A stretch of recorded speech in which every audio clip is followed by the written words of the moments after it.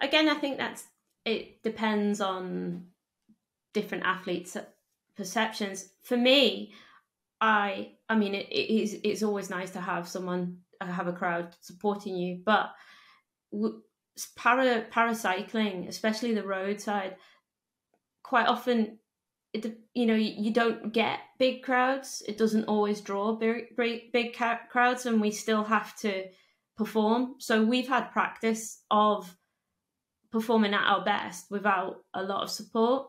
So in some ways, I think para are actually far more prepared for no crowd than the Olympic side.